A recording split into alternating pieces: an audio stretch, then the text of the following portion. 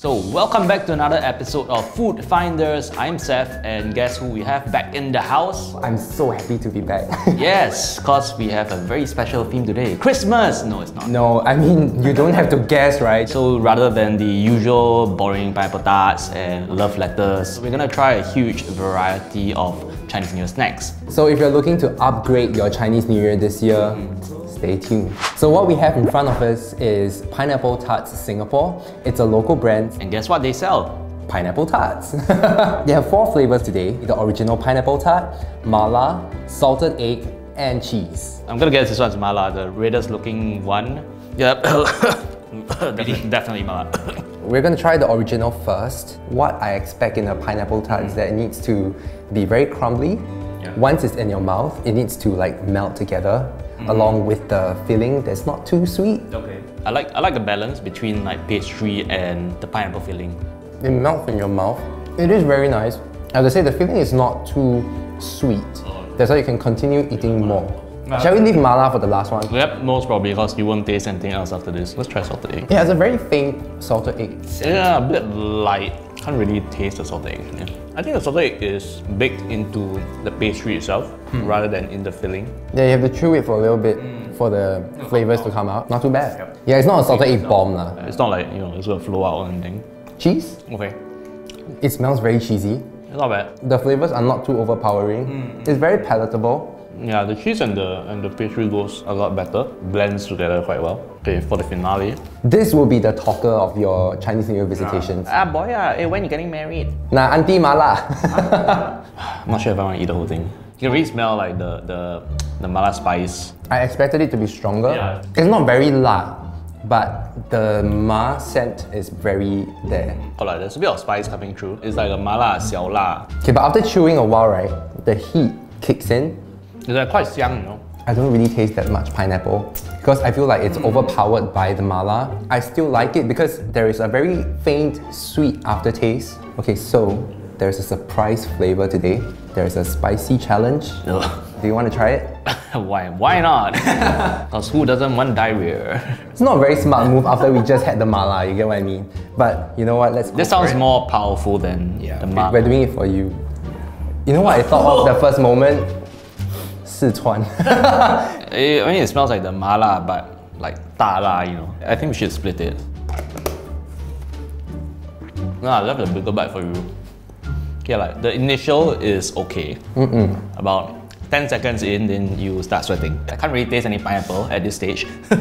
If you want to play a game during Chinese New Year to spice things up, try this. It's really quite spicy. Okay, so ratings time. I would rate this 4 out of 5. I can actually see myself eating more of the pineapple tarts because it's not very gelat. I would go with a 3.5. My favorite is probably the cheese one. A huge reason why I gave 4 out of 5 is also because of the novelty. Like, it's fun. So if you want to have a challenge during Chinese New Year with your relatives, you can. So next up, we have this durian roll from Sunny Hills, a super famous and popular brand from Taiwan, but mostly for their pineapple tarts. But today, we are gonna try the D24 durian cigar roll. They source their produce locally in Taiwan. Shall we open the box and see what's inside? It has 20 pieces of the D24 durian roll and it's $29. Okay, it's very atas packaging. It's just that you can't open it in the buses in Singapore or like on the trains and stuff. It smells like durian. Okay, but it's not like you open and the whole room smells like durian. You know how you always have love letters? So that's my comparison right now. The typical love letters that we have in Singapore, the colors are just very one-dimensional. But this one we can see like the toasted edges and stuff. I'm very happy with the aftertaste. There's like this wave of durian aroma that's coming up to your nose. And I like that. I'm not a typically person who eats a lot of durians because it's very heaty. But I'm happy with this. I think the flavor is very natural. You know, sometimes you eat durian flavored products. So this one they use real D24 durians. They don't add any artificial flavorings or additives or whichever. So you get very like natural, mellow taste. It is also a conversational starter lah, for sure, when your relatives come over. Yeah, I don't think there's any similar product to this in Singapore at least. So if you really want to get people starting to talk and not be awkward in front of each other, because God knows you have your 13姨 like, and they're going to be at your house and you just want to like, you know, be polite, talk to them, this would be a very good conversation starter. But she starts like taking all the, just putting it in a bag. Times are that bad, huh? I would give it a 4.5. I actually do like durian, and I actually rarely eat durian flavored anything else because they don't normally taste like durian. This one has a very natural durian flavor and aroma. So my ratings for the D24 durian roll would be 3.5 out of 5. I am not really a particular fan of durians, but the way that this was made, I really appreciate that, and it has a very nice crumbly texture to it. Alright, so up next we have the crispy kangkong with sour cream and the Fortune koi fish niangao from the deli at Goodwood Park Hotel. First glance, it's very appealing. I like the packaging. If I were to buy like a box to give someone, it's very interesting for them to open it up because it's like, it has some auspicious meaning into it. It's like buying you a box of nian nian you yu. Presentation wise, definitely looks very cute lah. So when I saw the rundown today and they said like crispy kangkong, I was like, what's that? I'm only worried for fried stuff. It becomes soggy after a while. But the sour cream is super prominent. It does really resemble like potato chips. But you can tell people, hey, it's something healthy. This is very, very much lighter than a potato chip. So if I were to be chilling during Chinese New Year in front of the couch watching TV, and I happen to have this in my hand, probably this would just vanish in an instant. Yeah, this one feels like you can just sit down and like just keep eating. It's very light cheese flavor, which works very well with the sour cream. The batter is very, very thin. So it's all evenly coated, all fried.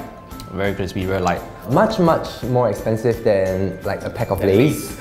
I mean, festive season, you want to impress and you want to upgrade your Chinese New Year snacks. Interesting buy. So let's move on to the koi fish. I really can't bear to eat it, you know. It has red bean paste inside. I like how they did the eye with like a little sesame seed. Okay, let's just massacre one fish. It resembles a bit like mochi. Texture is also a little bit like mochi. Actually, it tastes more like mochi than rinkao. Yeah, it's not overly sweet. I like the taste of the red bean. I would prefer it a little bit more if it's not that smooth. The red bean paste for the added texture. So I give a 4 out of 5 for Goodwood Park Hotel. It's a very good gift to give, and this is the first time in my life I tried fried kangkong. I would give this a 3.5. I think plus points for me on the fried kangkong. On niangao, like, nah, it's pretty average. It just looks very cute. So up next we have Old Seng Chung cookies. This is from Singapore pastry chef Daniel Teh. And we have two very unique flavors here. Emperor Herbs chicken cookie, and then we have the Fat Choi fortune cookie. So the main ingredients for the Fat Choi fortune cookies, obviously Fat Choi, like the black moss, and dried oyster. It smells very herbal. Like I feel like I'm very poo. You can actually see like pieces of the angelica root and the wolfberry, like, you know, they come in the pack itself. It looks really nice to give as a gift. Okay, let's start with the Emperor Herb chicken cookie. It's very, very fragrant. It's like a flavor bomb. It's very umami. Ooh, you can actually really taste all the herbs in this little bite. Very unique flavor. It's salty and sweet at the same time. It's quite ingenious actually. I really like that it's bite-sized as well. It's not too big and it's not too small, so you will always want to go back for that second bite. Yeah, actually true. The size itself, any bigger, feels like it might have been a bit gelatinous. Okay, let's try the Fat Choi fortune cookie. Do you smell the dry oyster? It's that very oceanic smell that you get lah. With each bite, right, I feel like the oyster taste gets stronger. So when you're biting into it, like the flavor just oozes out. So you get very strong, savory, concentrated notes lah. It's very unique. The flavors are very distinguishable. Yeah, I love this one actually. I'm gonna give this a 5 upon 5. Whoa. I'm very impressed by the flavors that they managed to squeeze into this little piece. This makes a very unique gift. I am giving it 4.5 out of 5. I really love the flavor, I love the packaging, everything about this product is really very interesting. Now we have goodies from Paul's Patisserie. So here we have the Bak Ma Floss cookie, and here we have the Hei Bi Kang pastry. All these come individually in tins. Each tin would cost $18.80. Paul's Patisserie is owned by 3 Singaporeans. They combine French techniques with the Asian flavors. It looks very interesting. Okay, one thing's for sure, right? They're not being stingy with their On the ingredients. bak kwa, right? I know that there's a lot of like bak kwa bits inside, but because they are harder, so it's a bit more taxing for me to like chew through and swallow it. But it does taste very nice. I actually like that they didn't just chop up the bak kwa and put it into a cookie. They actually dried it and then made it into a floss. This one presents like a kind of different way of eating bak kwa. Yeah, but I do love bak kwa, although like eating one piece of bak kwa is like I don't know how many bowls of rice. Let's move on to the heavy ham pastry, like a lot of heavy ham.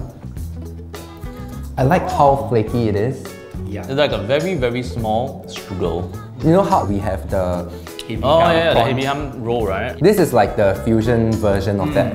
The East and the West, they come together. There's like a beautiful baby product of like the heavy ham pastry.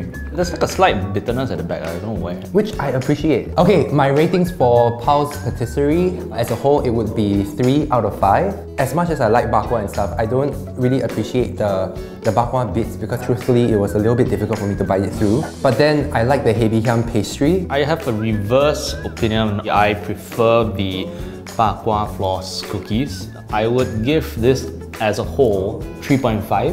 The bitter aftertaste I wasn't a fan of, but I thought the bak kwa floss cookie was very innovative. But this is memorable. I mean, like if you have like a wide variety of snacks right in front of you and then you just happen to try this, you'll be like, oh, I remember that. So we've come to the end of our Chinese New Year special for Food Finders. My favorite of the day was probably O Seng Chung. Same.